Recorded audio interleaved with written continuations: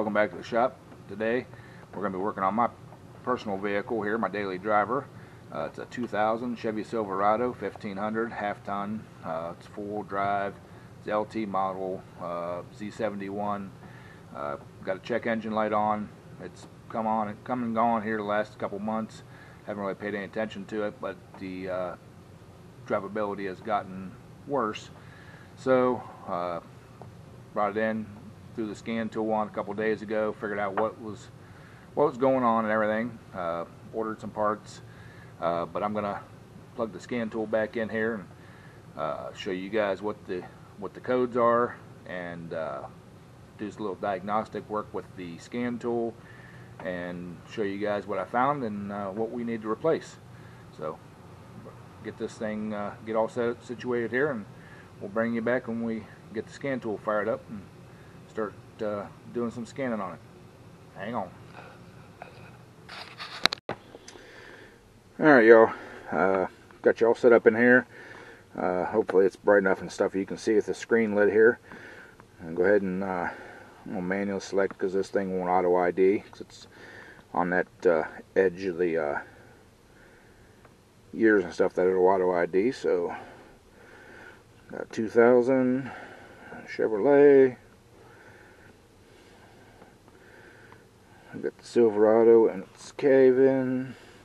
It's an LS model, 5.3, and we're going to read it. I don't want to read them all because I know there's no codes in all the other modules.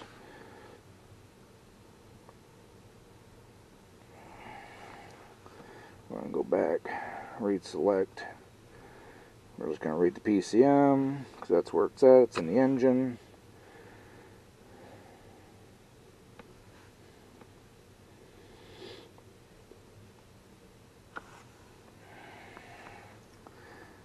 Communication issue. Love technology. PCM. Let's try that again.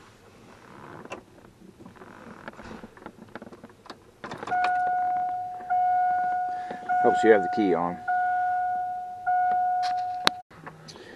Alright guys, yeah, it helps if you have the key on. My stupidity. Now let's see if it'll do it.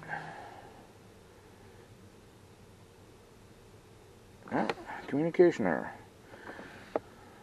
Huh.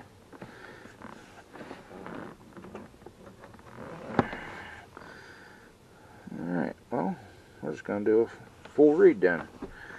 So, we'll bring you back whenever this thing, because it takes a few minutes for it to read all the modules, so we'll bring you back whenever we get it all scanned. Alright guys, I had to back all the way back out, because originally I didn't have the key on when I was doing all this. So you have to have the key on so it can talk to the modules. So let's do this again. 2000 Chevrolet Silverado LS 5.3. Now let's see if we can read just the PCM.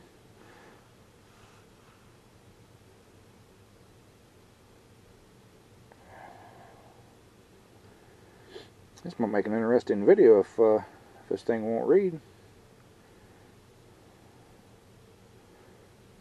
Yep, she's going to read this time because she's taking longer.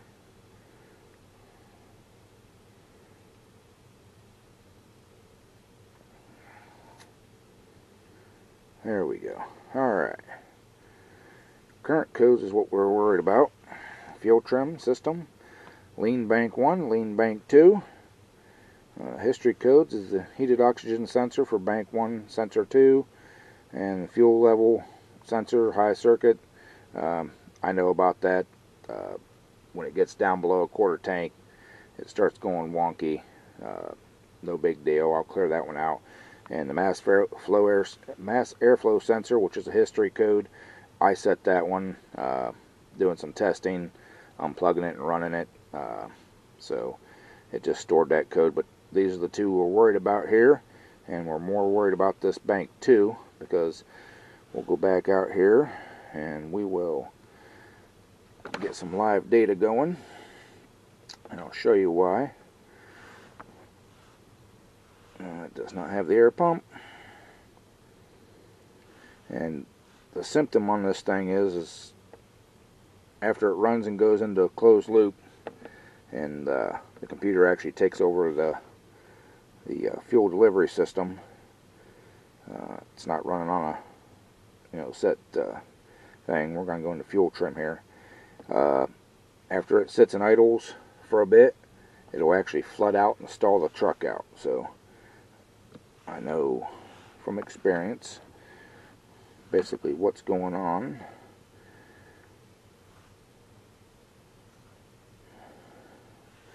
And we're not worried about the fuel trims. We just want the O2 sensors. Where did the O2 sensors go? O2 sensor bank 1, or bank 2 sensor 2, bank 2 sensor 1, bank 1 sensor 1 and 2, and we're going to apply, and we're going to start the truck up. And okay, if you guys can read these here, these are millivolts. Anything from 100 and below, it's considered in a lean condition. Anything from I think it's 600 and above is a rich condition. Anything in between the two is good. We've got just at the engine off, bank 2 sensor 1, 2, 250, somewhere right in there. Bank 1 sensor 2 is 350, something like that. Bank 1 sensor 1, 250. So those are matching. Bank 2 sensor 2, 35 millivolts. So it's saying it's super lean. So let's start the truck up, and these numbers should start fluctuating pretty good, and we'll show you what's going on here.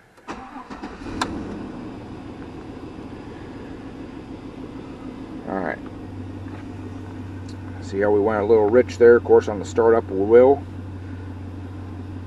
See, we're leveling out there, good voltages. That bank 2 sensor 2 is basically dead. It's saying that we got a super lean condition on that bank. That's the bank that we're having the main lean issue on. So it's trying to compensate by adding fuel to that cylinder, that side of the engine, and it's way flooding it out. So we'll even rev it up here a little bit and I'll show you.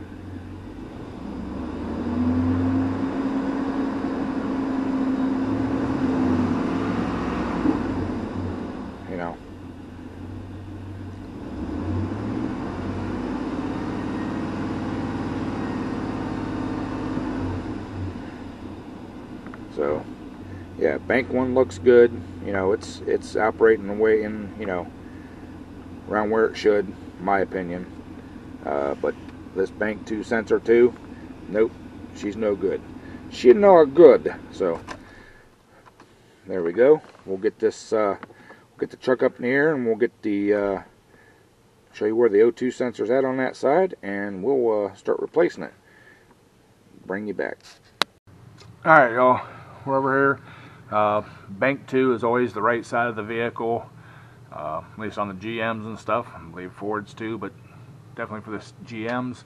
And right here's our heated oxygen sensor for number 2 sensor. It's after the catalytic converter, which is up there. Of course, it's pretty dark up there. You guys can't see it, but it's where right before where the two sides come together. It's right here. Real simple to get to. Won't need a specialty socket or anything to get on it, and the connectors are right up here. And I've already checked the wiring harness and everything. There's no issues with the wiring harness up there. So let me grab some wrenches and stuff, and we'll get that twisted out of there. Bring you right back. Alright guys, got my wrench here, just a 7/8. This is simple, super simple. There we go. Little twist there. There's a safety clip you got to pull out of this one. Actually, let me go get a pop tool and we'll pop that out of there, and then we'll take it apart. Alright, give you guys a little better angle. This is the connector we're working on here. I'm just going to pop it up out of the frame. can get to the wires a little better. Bring that down out of here. Here's that little safety tool or safety clip I was talking about. Let's pop that out. Lift up and unplug. There you go. So easy peasy. Now, if you're using the socket and stuff on these, I have in the past just cut the wires off here, put a socket on there and ran it out, but this one here seems like it's pretty loose, or not loose, but gonna be pretty easy to get out of here. Sometimes these things are buggers. Get out, you have to heat the bung up, you know, break it loose if it's rusted in. These have been changed, I think, once before. I think they use cheap ones. When you're doing these O2 sensors, guys, get the OEM. Don't cheap out. I know they're expensive, but put an OE or a non-OEM in there, and more than likely down the road, not too long, you're going to be replacing it. So, yep, there you go. There's your oxygen sensor. I'll grab the other one off the workbench and show you what the part number and stuff is for this one, and what brand it is. We'll bring you right back. Alright guys, here's the should I get the glare off there. This is a Densco.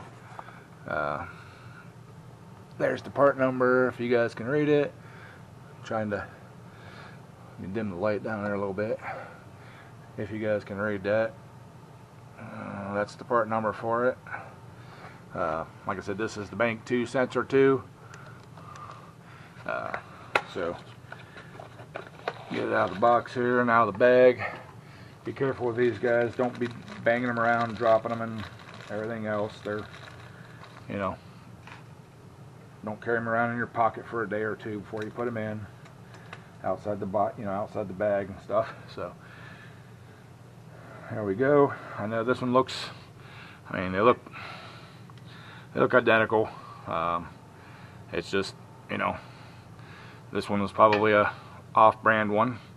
Now in the kit, I don't know, they have it in the camera? I don't know. Yeah, see, they look the same, you know, but you know, this one here is probably some generic one. So in the kit, or in the box, comes with some copper anti-seize. Use it. Don't use regular anti-seize. Use the copper stuff. It's high temp, and it doesn't take a whole lot. You know, don't get it down in the sensor area. This will just help the next guy out, you know, or you later down the road. You know, like I said, don't take very much. Now, reach up in there, easily slide it back in, get it threaded straight, started straight in the hole. Hopefully, now you guys can't really see the hole and stuff, but it's up there. Now I'm gonna throw this up through the frame, get it straightened out so it just spins nice.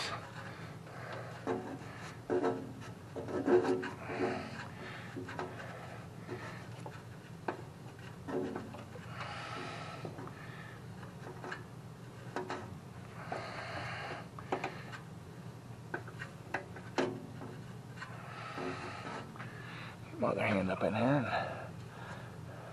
There we go. Got it hand tight. And then all you gotta do, give her a little oomph off here. No ugga gun. Alright, there we go. There's that. We'll bring our wires on the outside of the frame here. Line up the little tabs, plug it in, make sure it's in good and tight, make sure that clips down good. Stick our little safety back through the hole, which, there we go. Now she's popped in. Little safety keeper there back through the hole. and push this back down just like that. That's all there is to it, guys. Make sure your wires, route your wires so they're not, not up by the exhaust and everything. So, all right, let's get back in the truck. Let this thing down, get back in the truck, and we'll fire up the scan tool and see if this made any difference. All right, guys, we got the truck back down on the ground, getting ready to hook the scan tool and everything, turn the scan tool and everything back on. But little pro tip before we get started on that: when you're switching from videoing underneath the vehicle and you got the camera stuck to the underside and you got the camera turned upside down, you can bring it in here and you set it up on the console. Make sure you flip the camera over. Everything looks kind of funky whenever it's upside down. So just a little pro tip there for you. So anyways, let's select the vehicle. We're going to manually select. And same as before, 2000 Chevrolet Silverado LS 5-liter. And we're going to read select ones. We're going to do the PCM. Let's do that. I don't know why I just did that, because we already know what the codes are. So let this thing run here. We'll get back out of here. We wanted to go to the data stream. See? Not thinking here. Things are just going haywire. Yep, see? See? All the same. Okay, data stream. That's better. PCM for the data stream.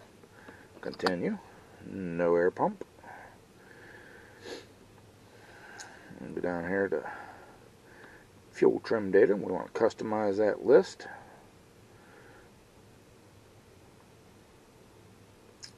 We're going to go to the heated oxygen sensors.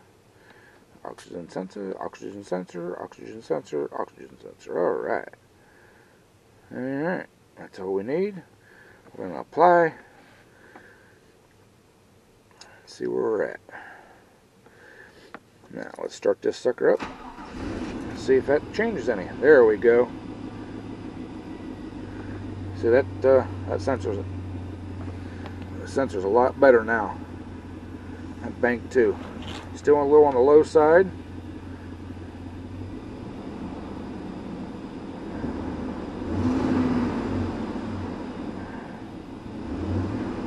But I think I might know what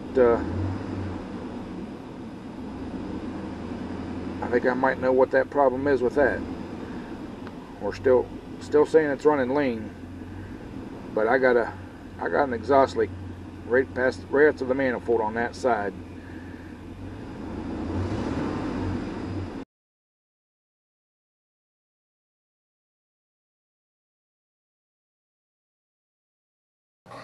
Alright, y'all, there you have it. That's changing an oxygen sensor on a 2000 Chevy Silverado. Yeah, the fuel trims were still a little skew on there, but I did check. That exhaust leak over there is fairly decent. We may be having an issue with the cat on that side too. I'll have to check for get that exhaust leak fixed, and then make sure the flow on the cat's good. But you did see the numbers did improve. Still wanted them up over 100, but they're not up over 100. But we're gonna get that exhaust leak fixed, and then check her again. I may make a video on checking that or fixing that exhaust. I may send it out. Depends on how much time I got here. I'm gonna throw her back up in the air and see how bad them bolts and stuff are, and see if I got enough time to actually drop it and get them out of there, or if I just want to send it out. Not that I don't have the ability, just it's time. Everything's time. Time is money. So anyways, sorry about that. Appreciate you all stopping by and checking out this video. Hope you all learned something, or got a good idea what it takes to change an O2 sensor on a 2000 Chevy Silverado. Appreciate y'all watching. Stopping by. If you're new to the channel, please hit that subscribe button, ring the bell, get all the notifications. We do stuff like this. We do small engine work. We do fabricating, tractor pulling. I even do a little bit of cooking here and there. You know, okay cooking, but you know, might enjoy it. So, and you know, as always, y'all, if you weren't watching them, I wouldn't be making them. Appreciate it. Catch you all on the next one. Bye.